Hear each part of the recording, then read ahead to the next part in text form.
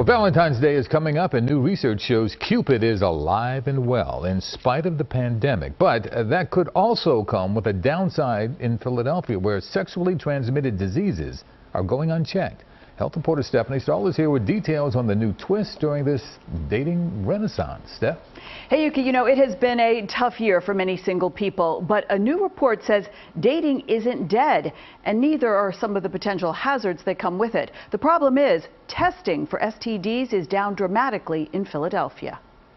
Love in the age of COVID. Hope springs eternal. COVID is being killed by Cupid. Cupid is winning. The dating site Match.com says the pandemic has ushered in a new dating renaissance. Singles are spending a lot more time talking to people before they go out. The Match survey says singles are now making more time to look for love. They're refining what they're looking for in a partner and rethinking how and where they find love. I'm calling it intentional dating. The unintentional consequences of the new dating renaissance could be a spike in sexually transmitted diseases. A lot less people are getting tested. Eric Policonis is with the Mazzoni Center that provides STD testing for everyone, but specializes in LGBTQ health services.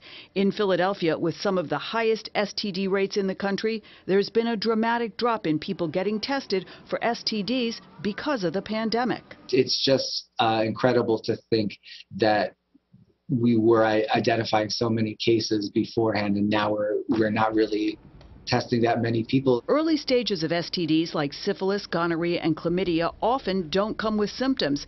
People could unknowingly be spreading the diseases if they have unprotected sex. The scary part is that there can be a lot of people out there that are infected, and therefore they are potentially passing it on to other partners and also not being treated themselves.